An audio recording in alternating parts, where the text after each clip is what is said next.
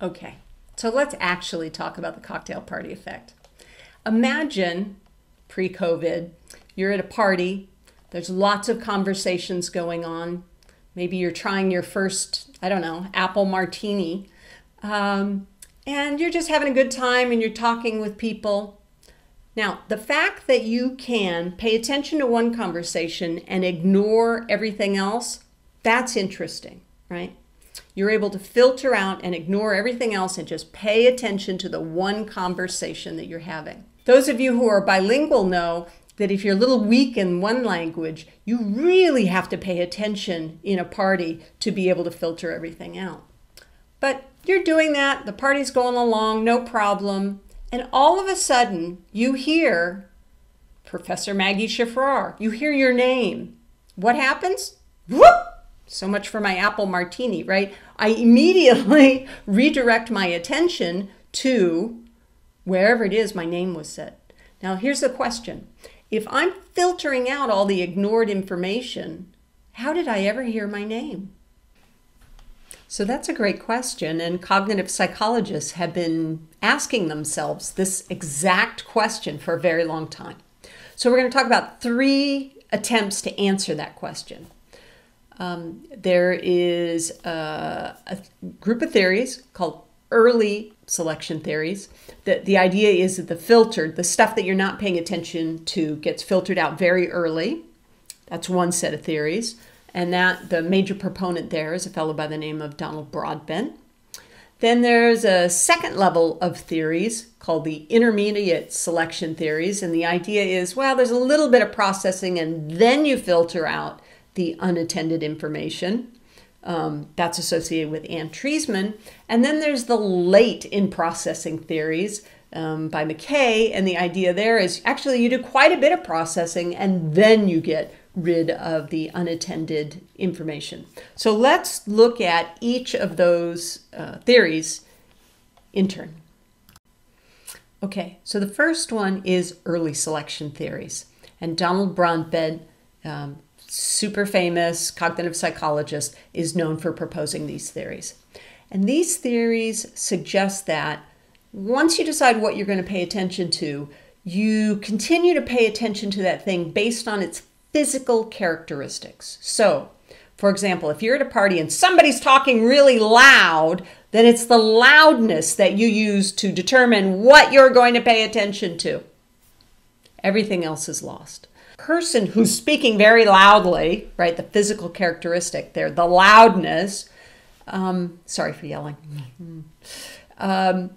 that person could start talking about different stories. I could speak loudly and start talking about, I don't know, my childhood and then switch to our previous exam and something else. But as long as I kept the same physical characteristics, you would be able to follow and pay attention to what I was saying. That's an early selection theory. Again, what you pay attention to and what you filter out is based on the physical characteristics of the signal. How loud it is, where it's coming from, that sort of thing.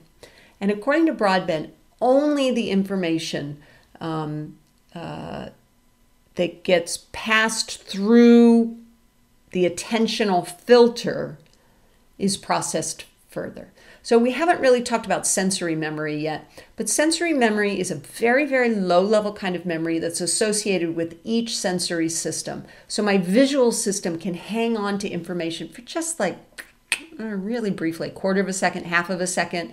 My auditory system, maybe 2 seconds.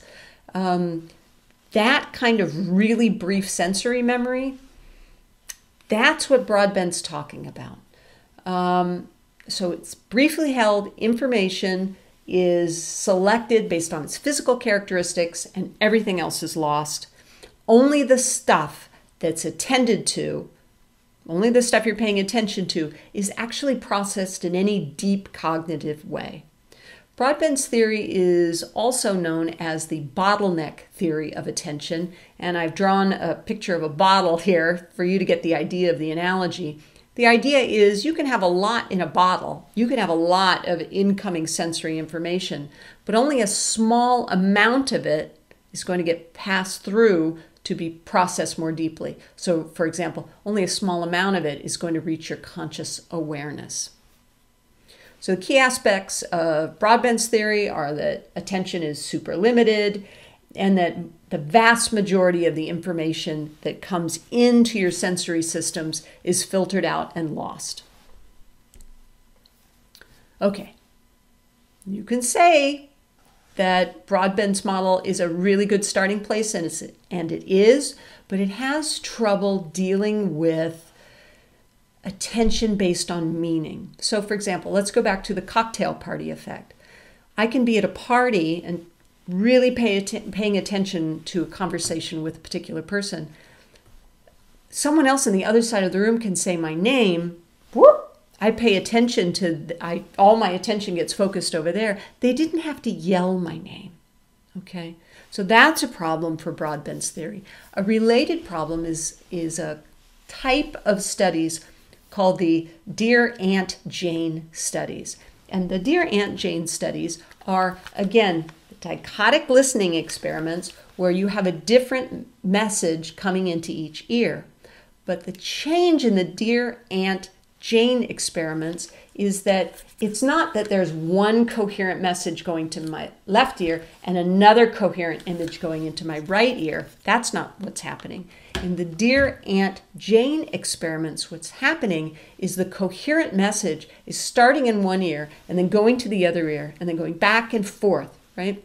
So I might hear one message about Abraham Lincoln and another message about, I don't know, the Bobcat forest fires, and the message is switching ears all the time. What the experimenter tells subjects to do in this case is to just pay attention to one ear. So if a subject could do that, they would start out hearing a word or two about Abraham Lincoln, then they'd hear about the Bobcat fire, then they'd be back to Abraham Lincoln, then they'd be back to the Bobcat fire. They just did what the experimenter told them to do. But that's not the result of the Dear Aunt Jane experiments. What happens is you tell people to attend to one ear, they can't do it. Our attentional systems naturally follow meaning. So without the subjects being aware of it at all, they are shifting their attention from one ear to the next ear and back to the other ear and back to this ear because attention follows meaning. That's the take-home message from the Dear Aunt Jane experiments, is that what we pay attention to is determined a lot, not by just the physical characteristics of the information, but by the meaning of the information. Okay. What comes in? Anne Treisman, who actually was a graduate student from Donald Broadbent. And she argued that, you know what, it's just not the case that everything from the unattended ear or the unattended eye or the unattended hand is lost. So Anne Treisman came along and she modified Broadbent's theory. And the way she did it was by saying it's not all or nothing, that either you pay attention to a message and you process it or you ignore a message and it's lost. It's a matter of degree. In other words, it's not black and white, it's gray. And the way she put in the grayness was by something she called an attenuator. And the attenuator is just something that analyzes the message in terms of the meaning, that picks out the meaningful information. So for Treisman, this attenuator is the filter. It's a meaning-based process. And attended information gets through the filter and is processed. Unattended information gets through the filter too. It's just quieter. So it has to be really important before it catches anybody's attention. So Treisman argued that even unattended information gets processed by later cognitive systems a little bit. And how much information is processed or how extensively information is processed at subsequent cognitive levels depends on the meaning of the information. So Broadbent was all about physical characteristics of the message determining what you did and didn't pay attention to or how the filtering happened. Treisman was all about the meaning of the message in shaping what does or doesn't get attended to. That leaves us with the third stage, late selection theories of attention. And in late selection theories of attention, honestly, it's kind of a more extreme version of Treisman's theories, but I'm a little biased because I think Anne Treisman walked on water. But the idea behind the late selection theory of attention is captured by the following study. So imagine that you're hearing a message in one ear, and in the other ear, you're hearing a word. So for example, the word bank. A bank could be a physical building that you put money in, or a bank could be a side of a river bank, right? It's ambiguous. So what folks who tested the late selection theory of attention looked at is they had people listen to ambiguous statements, such as they threw stones at the bank. Well, you could throw rocks at a physical building, or you could throw rocks at the side of a river, right? It works either way. What happened is they'd have you pay attention to the ear where the story's coming in about throwing rocks at the river. In this ear, I'm paying attention to the statement, they threw stones at the bank. This is the ear I'm paying attention to.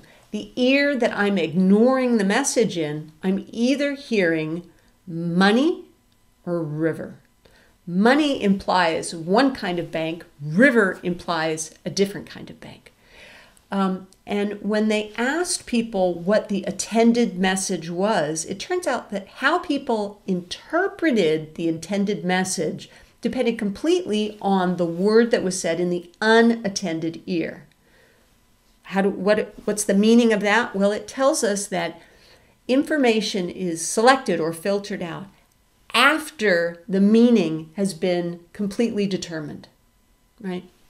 So it's even more meaning-based than Anne Treisman's theory. That's what I'm going to tell you about selective attention. Come right back and we'll talk about attention as a limited resource.